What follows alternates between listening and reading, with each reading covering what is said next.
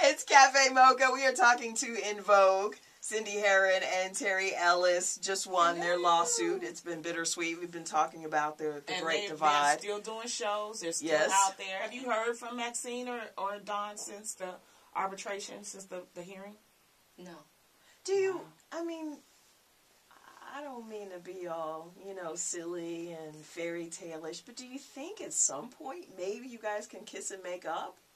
Well, here's the thing. Cindy, it was never a fight for Cindy and I. We're not angry with them. Right. Not even after all of the negative things that they've said. We're not angry because it wasn't our fight. Right. The door has never been shut. We've only wanted to just continue to work. And to further answer that question, I think that there will be a day when we but like she said, the door would always be open. And if they ever decided they wanted to come back and work, I think if everybody's heart was right, and the business was right, I think that we could work again. I'd never say never. Offer a reality show with you ladies. With four of us? Yeah. That would be good. Oh, yeah. I'm pitching it.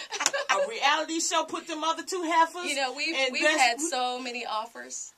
Really, we've had a lot of offers. It just, but if we ever did a reality show with the four of us, we would have wanted it really to be a positive experience. We wouldn't ever want it to be a train wreck. And I'm sure that would be good for some people. I'm sure some folks would love to see it. But we would hope. Could it be half train wreck and then half keeping it positive? I mean, is that possible? Balance. I don't even know if that's possible.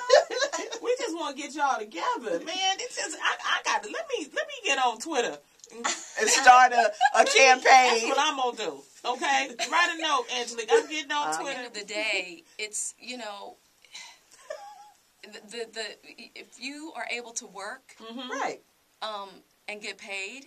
Explain how hard it is to be, because a lot of groups, like you guys, remember Brownstone? Remember all those groups when y'all came out? In the 90s, and they not nowhere around. Right. Y'all still here.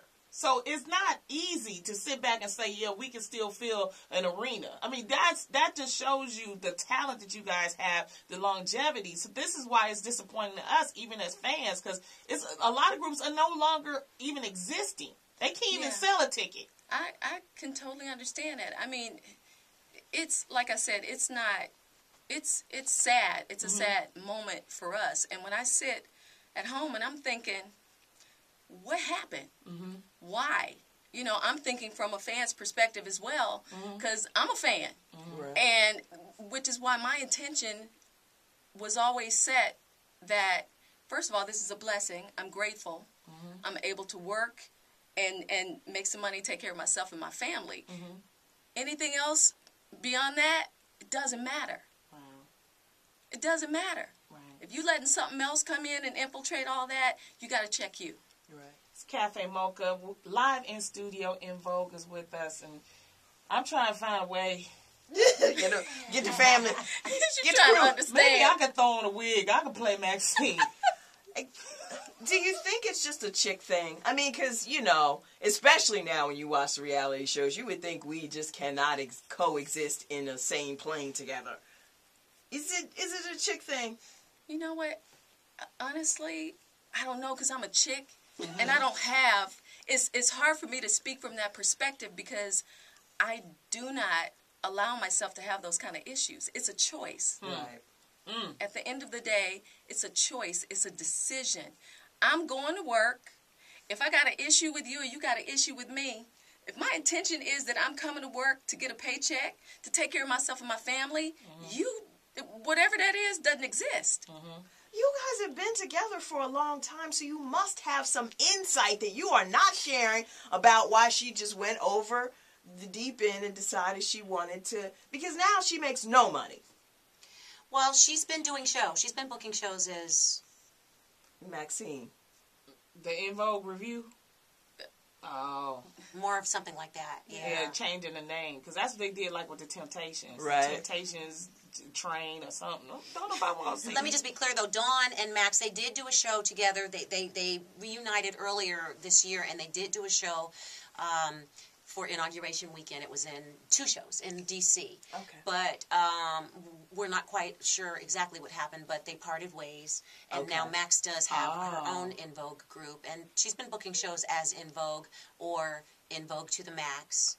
Or legally she can use the name as Maxine Jones, formerly of En Vogue. Okay. But she has been booking shows as En Vogue and En Vogue to the Max too. Okay. And so she's got her own group with 3 other girls. Oh. And they have been booking shows too. Mm-hmm. That's crazy. So, but we constantly book shows, and you know, we do a lot of stuff outside of the group too. Mm-hmm. You know, in my spare time, when I have spare time, I do a lot of acting. So just Easter weekend, we wrapped up a play called The Passion Play. It's a musical. It's an awesome musical with 150 people in the cast. It's amazing. It really is a great. It's directed by Chip Hurd. Yes. Chip Fields Hurd. Yes. And Tootie's mom. Yes. and in fact, she's also in the studio next door. Right. I was here earlier today doing the Bible experience too. Okay. So that's another project that I'd worked on. And then in February, I worked on a pilot that's being shopped right now. Right. Hopefully. Oh, that's nice. Go. Yes. And you know, and then also I've got 49 kids. You look good, 12 girl. animals. I have 4 kids and 6 animals. Seriously. Yeah, I do. You look great. Thank you. Oh my And